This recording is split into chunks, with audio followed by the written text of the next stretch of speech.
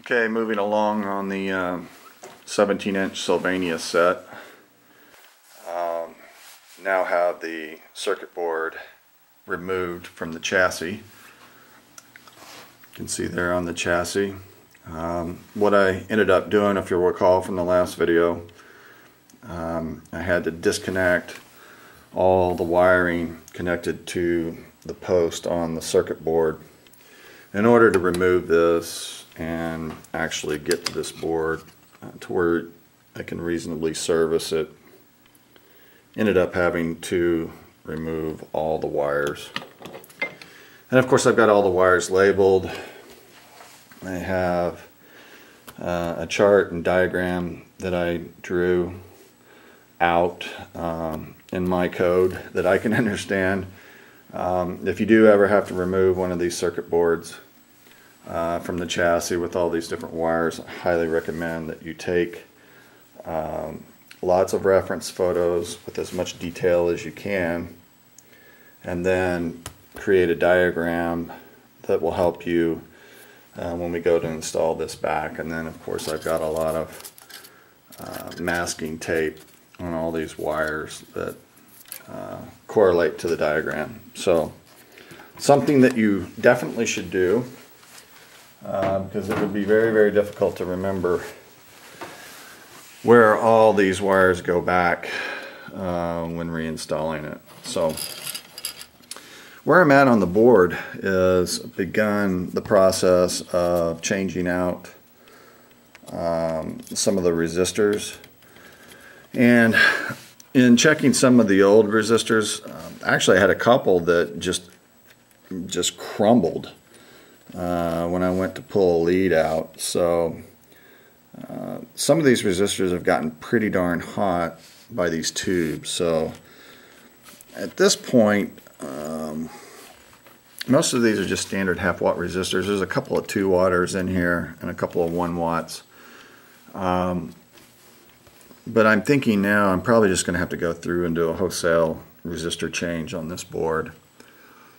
Really, some of these I'm really suspect just due to age and heat that it suffered of going back with the same type of resistors. I'm not doing that. These are the standard carbon composite type resistors. I have these, and you know, on a lot of vintage sets, guys like to put these back in. I do too. They're fine to use, but I'm choosing on this particular board to go with these metal oxide resistors. These are 1-watters, and these only are calling for half-watts, so it's definitely overkill.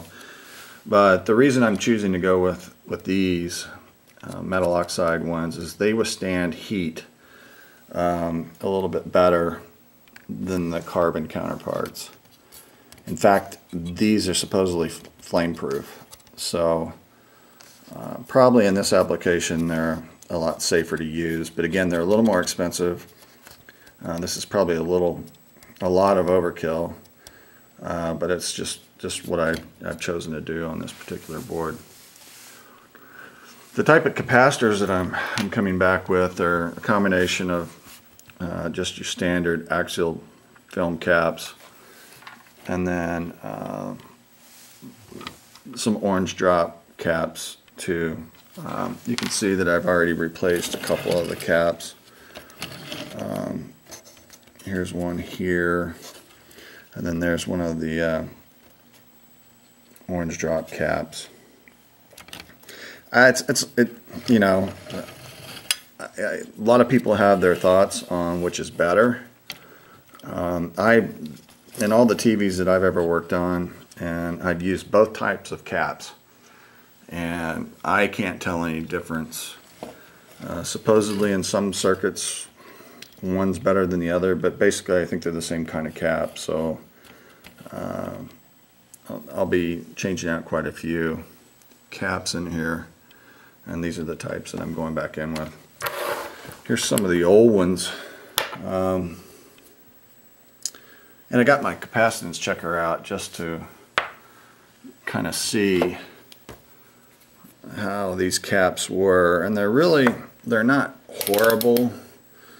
For instance, this was a 0.15 rated at 200 working volts, and if we put it on the checker, see if I can do this one-handed.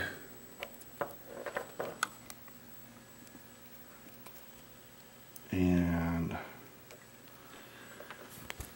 put this on, that's the correct scale.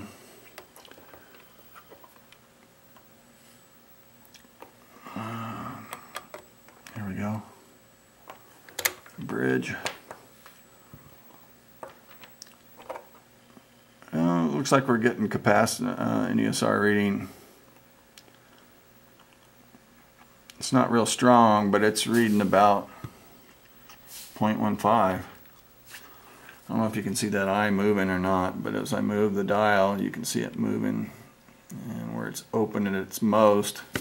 Not real strong capacitance there, but it is at 0.15. And then a leakage test, and I'm putting in 150 volts on it right now. You can see it's open. So that cap is definitely leaky. And I'm finding, you know, for every one cap that's maybe acceptable, the others are completely wide open, so that's not good. Definitely would impair the performance of this TV. So that's where I'm at. Just looking at the back of the board, there was a lot of flux from the original solder job on this board. In fact, that's another reason why I want to go through and literally check every component, because the solder job, the original solder job on this board was, well, in my opinion, it was horrific at best. I saw a lot of cracked joints, a lot of really bad solder connections. And then these traces on here, these are very, very delicate. So how I'm installing components is basically clipping the leads from above, clip the lead from above, then heat it up from the back side, and basically the connection just falls through the board. So hopefully I'm putting more pressure going up from the board and away from these traces than, you know, putting some type of sucking mechanism on the back of these leads and sucking the solder off that way. So not extremely difficult work here, just tedious work. Then once I get it all done and go through every connection, then I'll give it another once over of cleanup. It's not too bad now. It was really bad. You can see some there. There's still some. That's all flux left over from the factory. I think that was part of the problem with this type of technology back then, was just simply the soldering equipment that they were using. It's just very, very difficult to use, as opposed to like this cheap little soldering iron that I'm using here that you can pick up at Radio Shack. But it's got a very small point tip on it, and try not to keep this on any connection on this board very long. It's only a 40-watt iron, so it's more than enough to be working on this board. So, and as I'm going through and getting the components changed, you know, I'm getting the board cleaned up quite a bit.